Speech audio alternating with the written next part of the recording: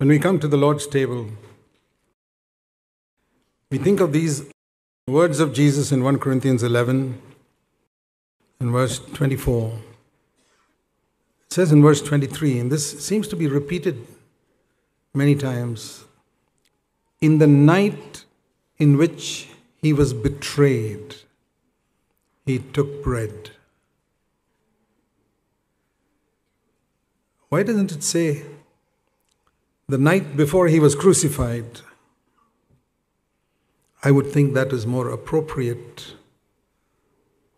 But it says here, in the night in which he was betrayed, he took bread. I believe every word in the Bible is inspired.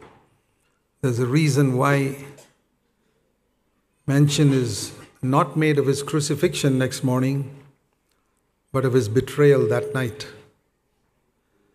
So in the night in which he was betrayed, he took bread. And what it reminds me is that at that first Lord's table, Lord's Supper, somebody sat there, took part in it, and went out and betrayed the Lord, warning us it's possible today.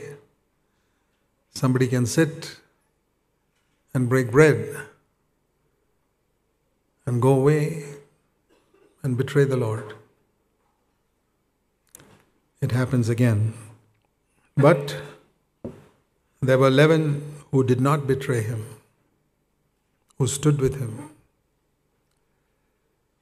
And we pray 1 out of 12 is only 8%. 92% stood with him. My prayer is it'll never be more than 8% in this church that betray the Lord. We can sit there and think, it's not me, I will not do it. And that's the danger. Because you hear a message like this and say, oh, that can't refer to me. But that's not how the early disciples were. When the Lord said somebody's going to betray me, you know what each of them said? Lord, is it I? They didn't all look around and say, yeah, we know who it is. We know it's that guy sitting over there. So very often when we hear a message, we can have that attitude, yeah, I know who this message is referring to. It's not me. I'm okay. I'm one of the wholehearted ones. I'm all right. But it's this other guy who's sitting over there. I think he's referring to him. I want to say to you, the one who thinks like that, let him who thinks he stands take heed lest he fall. It's good to always say, Lord, is it I? That was the language of the wholehearted disciples. And you know, Judas Iscariot also hypocritically said, Lord, is it I? So, don't be fooled by repeating the words. There were 11 who were sincere. They were not perfect. One of them went and denied the Lord that night, Peter. But he didn't betray him. And we know that it was different with Peter because he wept when he realized what he had done. I don't see that Judas wept. You know, tears indicate something.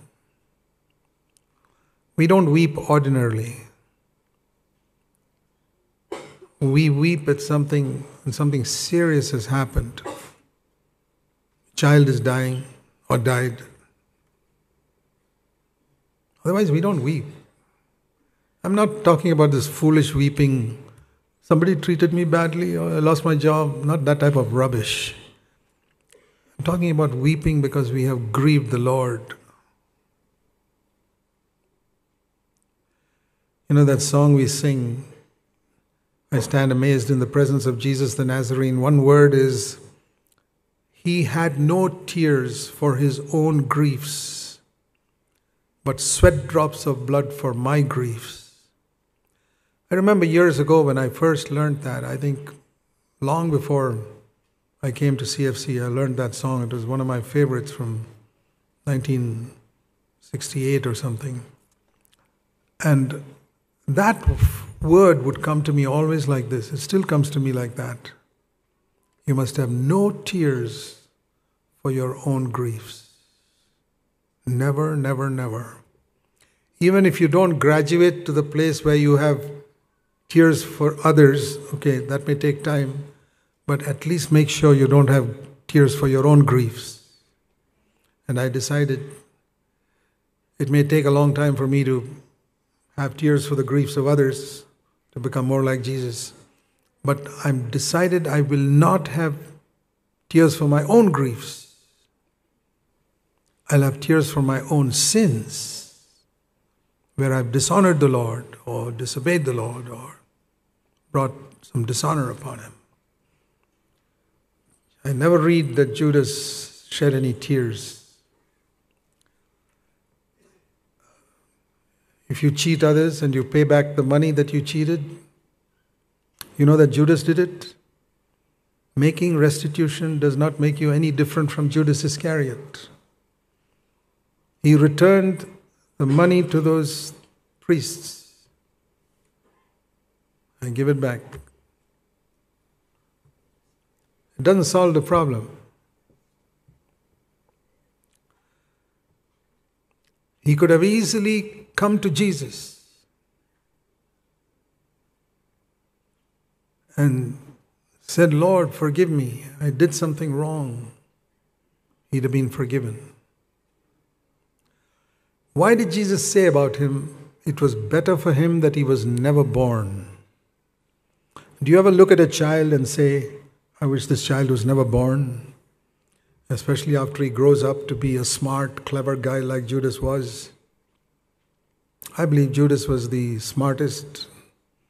He was the only postgraduate there, I think, in that crowd. But it is better he was never born. Because to break bread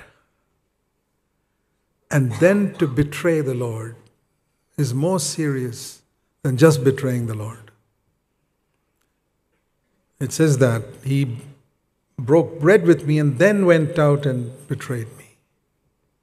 So it's a very serious thing when we come together and break bread and we are born again and then we go and betray the Lord by something. 30 pieces of silver is a lot of money. There are people who will cheat for 500 rupees. Is there any difference between that and Judas Iscariot? Judas Iscariot took 30 pieces of silver. These people are doing something unrighteous for a smaller amount of money. And giving that money back doesn't solve the problem. Judas Iscariot did it. It's weeping. That's what made it says Peter wept bitterly. And very often that is the mark of genuine sorrow for one's sin. And that's what Peter had. And that is why even though at that table there was sitting one man who was going to betray the Lord and one man who was going to deny the Lord 3 times. Yet the one who denied the Lord was forgiven and became the leader of the apostles, and the one who betrayed the Lord went to hell that night.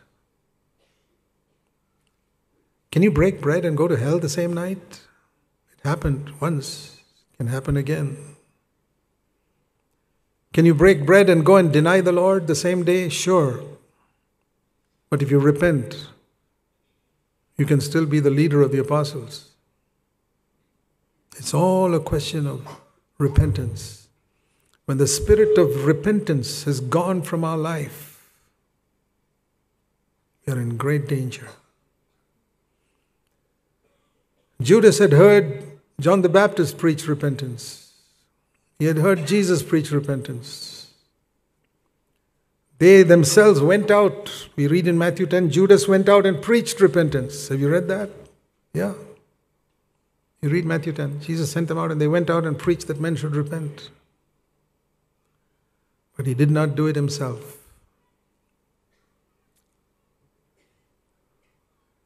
I believe that, I know for many years in my Christian life,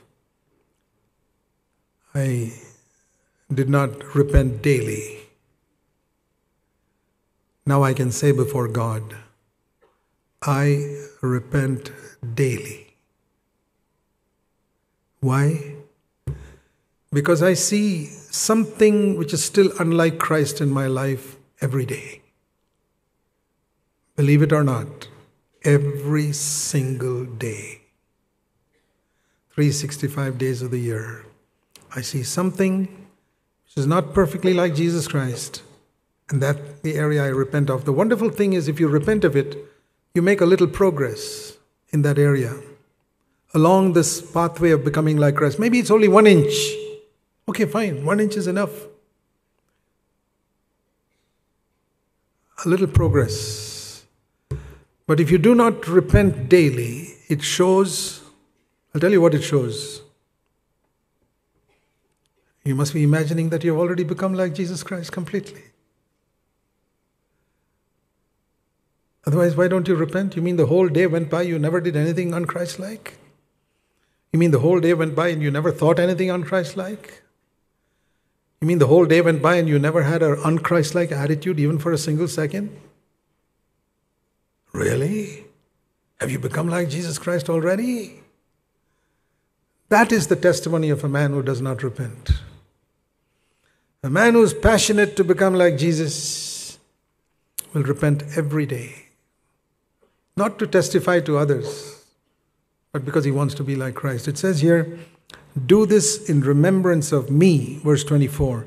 He broke and said, this is my body broken for you. Do it in remembrance of me. That means I've got to think of him when I break bread. I've got to think of him. Why was he crucified? Because of my un-Christ-like words or thoughts or attitudes or deeds or motives? Then I want to remember that. And remembering him will bring repentance every day. That is the difference between Peter and Judas Iscariot. So remember, both failed. But one became the leader of the apostles and the other went to hell. And repentance makes a world of difference. It's the difference between heaven and hell. Repentance, that's what made the difference between the two thieves on the cross. Only one thing. Repentance and an honest acknowledgement and a desire to be in God's kingdom. Lord, remember me when you come in your kingdom. That man could break bread if he wanted. But he didn't have the opportunity, that thief. Today we have the opportunity. When we drink the cup, Jesus says, this is not the old covenant blood. He says in verse 25, this is the new covenant blood. In the old covenant blood of bulls and goats, you knew.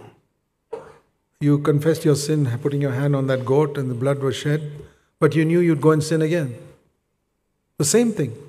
What you did just now, you put your hand on the goat and said, okay, I'm sorry what I did. You know that you'll go and do it tomorrow. But in the new covenant, it's different. I remember Jesus and I say, Lord, I never want to sin again. I don't live in that old covenant where I have to keep on in this endless cycle of sin and sin and sin and sin. I tell you, the vast majority of Christians sitting in churches, going through what they call the Lord's table, they are in an endless cycle of the old covenant, just like that blood of bulls and goats. What they're drinking is a cup that represents the blood of bulls and goats. Because they keep on sinning and they're not bothered by it. But we seek to be different. We are bothered when we sin. We don't want to. We believe in the new covenant that sin shall not rule over you.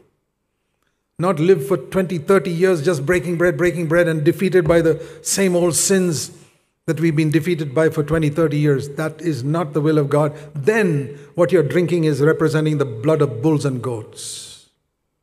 Jesus said, no, remember me. This is the blood of the new covenant that you're symbolically drinking of in that grape juice. So let's value the blood of Christ and His death on the cross as we break bread today. Let's bow our heads.